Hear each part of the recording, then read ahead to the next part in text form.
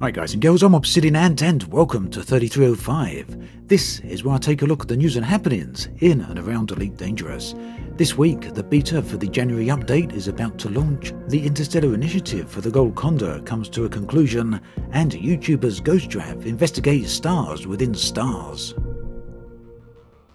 The open beta test for the January update will begin tomorrow. Scheduled for the 27th of November, players will find a new option in the game's launcher titled Elite Dangerous January Update Beta. Players will be able to use this option to install and access the update. Now this will install a completely separate copy of the game client, which includes the new bug fixes and updates. When logging into the beta, players will be able to find a copy of their Commander account. As with all the previous betas, whatever you do in beta will be completely separate and not affect your regular account. Keep in mind that all progress you make during the beta will not carry over to your main account.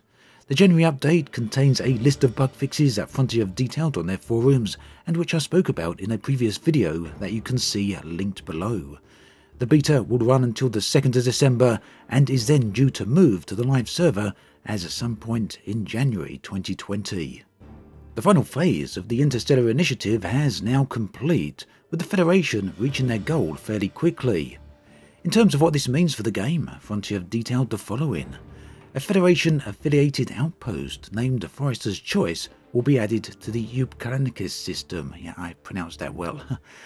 From 5th of December to 16th of December, any Federation rank will be earned at a double rate alongside a discount to Federal ships. The rare good Apavitelli will be introduced to become available for purchase at Forester's Choice. The Golconda decal will be available to commanders who dock at Forester's Choice or either Federation or Empire megaship from the 5th of December to the 16th of December. Now in terms of what this means for in-game lore, the colony on board the Golconda will be moving to the new Outpost where they can live a spacefaring life. They will of course be bound under Federation trade regulations, so this may not be a perfect outcome for them, but it's likely to be much better than living on a broken down millennia-old ship. As to what will happen with the Golconda itself, that hasn't been made clear. The only information on this is a short post from Frontier stating that the ship's fate is up to the crew of the Golconda and the Federation. Dark Nebula has recently released a major update to their VMX music system, as well as releasing 2 new music packs. You may know the VMX and music pack developers as Game Music Packs. They recently moved to a brand new website in preparation for a new project. Their website is now located at darknebula.cloud. For those not familiar with VMX and music packs, it is an advanced audio and music system for voice attack, providing soundtrack replacements for Elite Dangerous, which autoplay with the in-game events. It's also capable of remixing tracks in real time, allowing you to replace instruments in a mix, change key, remove percussion, etc. A very unique system, so many different things there. The music is composed by community composers Angel as well as Miguel Johnson, whom you may be familiar with. VMX has been massively upgraded and re-released as VMX Dark Edition, which you can also use with your own music and playlists to assign music to in-game events. Dark Edition has brought an array of quality of life improvements, bug fixes and many feature updates. It's now easier to install, plays nicer with other profiles, and it also auto sets up music packs for you and more. And one of the big new features is their new cooldown mode, which ensures that tracks are allowed to complete before moving on to plan the next event. This is a highly configurable new system so that you can control the music the way you like.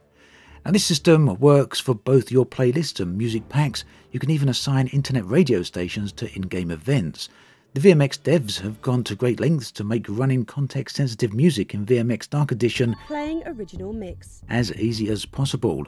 And once you've imported your music packs or assigned your playlists to events, replacing lead instrument. It's usually simply a case of starting up voice attack and firing up Elite.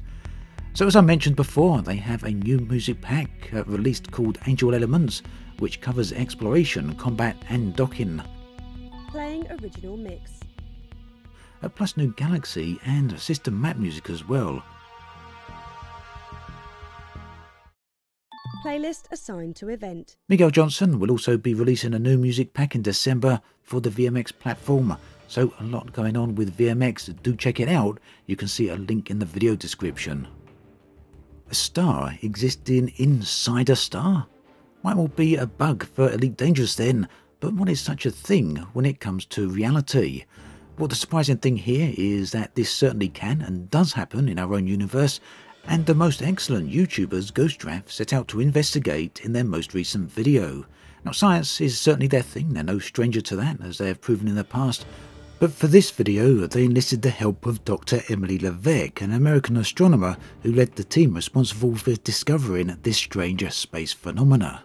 The video, as always with Space Giraffe's content, is well worth watching, and this one especially so do check it out. The link is in the video description below. That brings us to an end of this episode of 3305. As always, thanks for watching, and I'll catch you guys and girls next time.